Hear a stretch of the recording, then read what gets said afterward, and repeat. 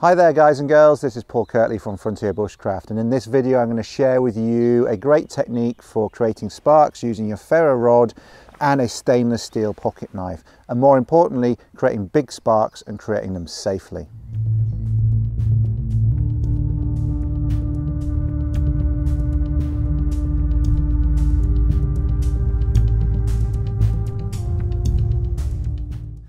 Now there's a common misconception that I hear and see written in a fair few places to this day, and that misconception is that you have to have a carbon steel knife to create sparks with a modern ferro rod, and that's just not the case.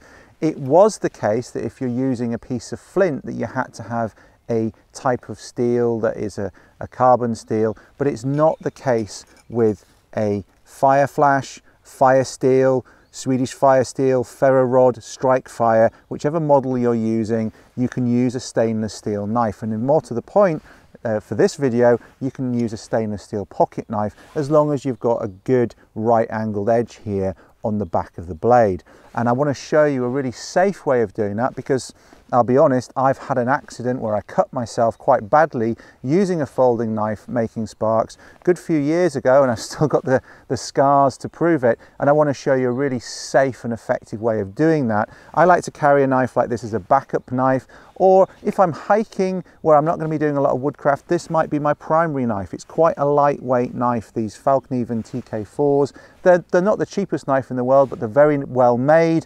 They weigh very little, they're solid, they've got a locking blade, and I like them a lot. So come with me and I'll show you how I create a spark with this really safely.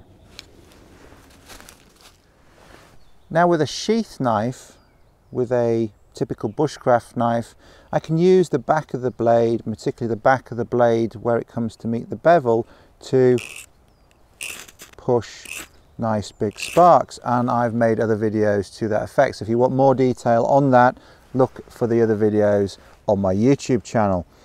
But here I want to use a folding knife, and we could do a similar thing as long as there is a decent back here. What you're looking for is a good solid right angle between the spine, the back of the knife here, and the side of the knife here. Nice and well defined, not rounded, and that is, as long as the steel's hard enough, that is going to scrape metal from your ferro rod. Now remember, with a flint and steel, and this is where the confusion comes in, with a flint and steel, a traditional flint and steel, it's metal coming off the steel. That's why it has to be a certain hardness or a certain softness really, and a carbon steel that is tempered to a certain hardness.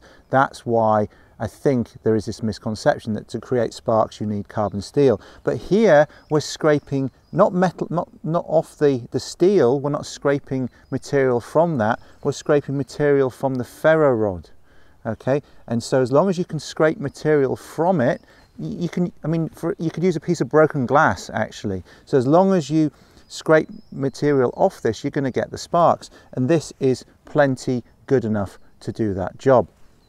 The danger with a locking blade though is if you use the back of the knife, my finger is here near the lock release mechanism when I'm holding it. When I'm using it normally it isn't, but when I invert the knife so that the mechanism is here, this finger actually is right over it, and if I press that by accident I could end up folding the blade onto my finger, and that's exactly what I've done in the past in a similar fashion. And I've got the scars to prove it there. That's where I closed the knife on my finger, doing exactly that, just here. Yeah, and I damaged the nerve in my finger. It's not so bad now, but I want to make sure nobody else does that. So if you're going to use a folding blade, use it folded. Yeah, the spine is still here. Hold it like a striker. Hold the Firesteel in the same way as you would if you're using the back of a bushcraft knife, and again I've got videos that show how to do that. And then you can just push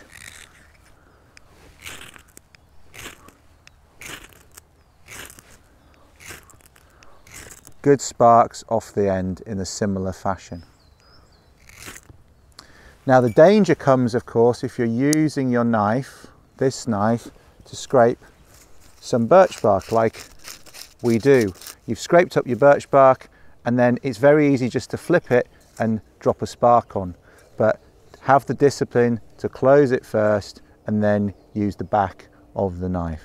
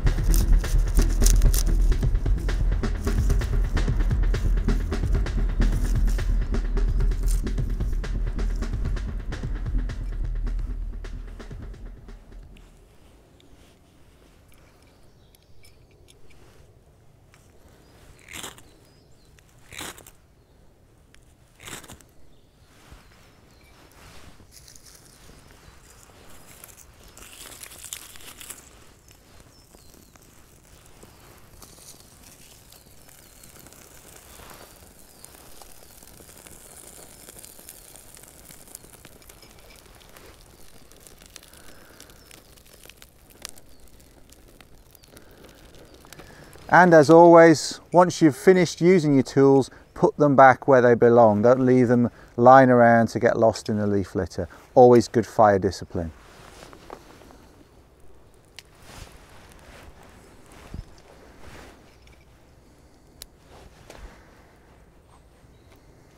So there you have it, a simple, safe and efficient way of creating good sparks from your ferro rod using a stainless steel pocket knife. And those are tools that you're likely to always have on your person when you're out and about. So it's really good to practice with them and get efficient with them. So even if you don't have your belt knife or you're separated from the rest of your equipment, the things that you've got on your person, you can light a fire with those. So I hope that serves you well. I hope you find that useful. If you liked this video, please subscribe to my channel, and I will be back with another video before too long. Hope to see you there. Take care. Bye.